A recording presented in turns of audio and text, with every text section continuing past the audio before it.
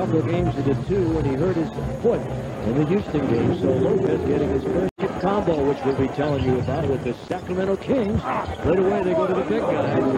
And Lopez to Raheem, who's really improved all facets of his game. And on the miss, that he really plays well against.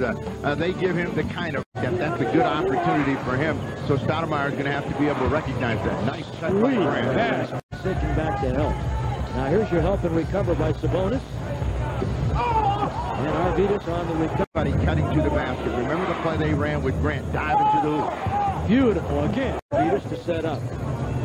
Again, what you want is guys cutting to the basket against this team. They're going to give you that deep shot. This time, Sabonis rings the bell, but that's going to be there for the Trailblazers all night long. That he loves to have, and he can be a very effective player against them. He scored it. He kept Raheem under wraps for most of the first 24 minutes.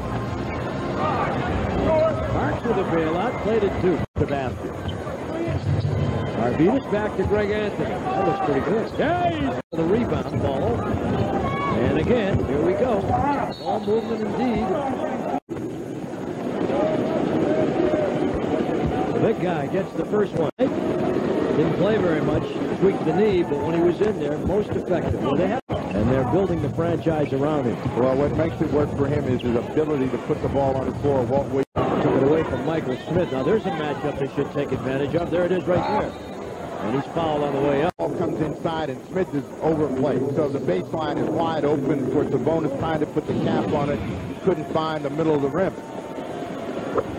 9 wins, 9 losses, but they've played a lot of games on the road.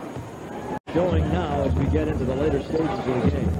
Great pass. Beautiful pass. Rejected the... He sets the table like a busboy. It's Massenberg, who had the big game against the Blazers the last time when he made